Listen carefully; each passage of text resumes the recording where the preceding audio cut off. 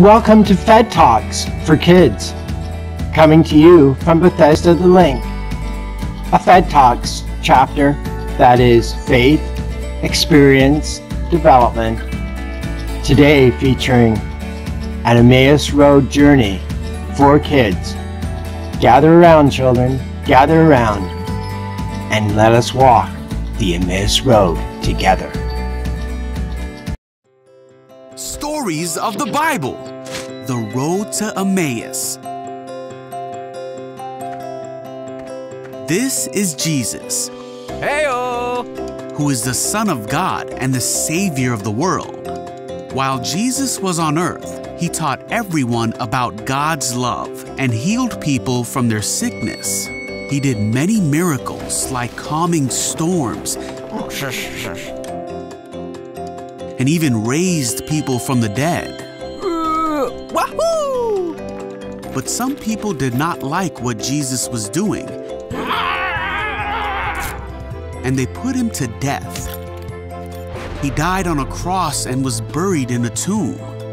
For 3 days, Jesus' body laid in that tomb, and it seemed that there was no hope. But very early on Sunday morning, the woman who cared for Jesus went to go visit his body, found that his tomb was empty and that he was no longer there.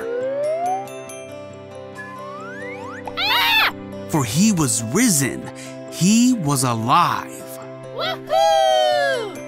That same day, 2 of Jesus' followers were walking to a village called Emmaus and talking about everything that had happened with Jesus. As they were talking, Jesus suddenly came and walked with them.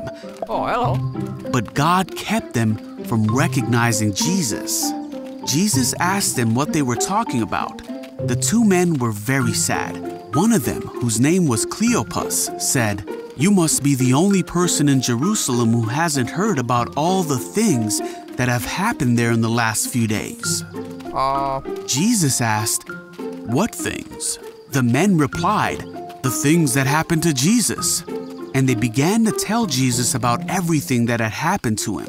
They told him that some women had gone to his tomb and said that his body was missing, and that others had gone to see if it was true and saw that his body really was gone. Then Jesus said to them, "You foolish people, you find it so hard to believe all that the prophets wrote in the scriptures."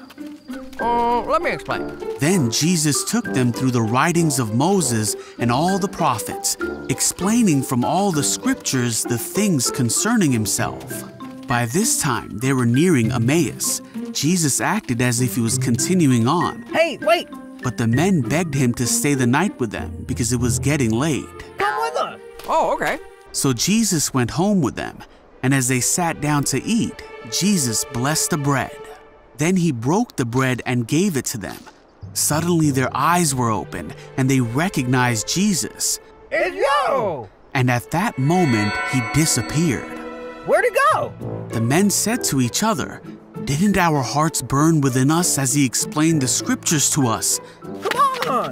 And that hour, they made their way back to Jerusalem. They found the 11 and the others who were with them and told them their story. As they were telling their story, Jesus was suddenly standing among them. Well, that's not what happened. Yep. Ah! Everyone was frightened and thought he was a ghost. Okay, come on, guys. But Jesus showed that it was really him. He showed them his hands and feet, and they all watched him in awe. Then Jesus asked for something to eat. Oh, got anything to eat?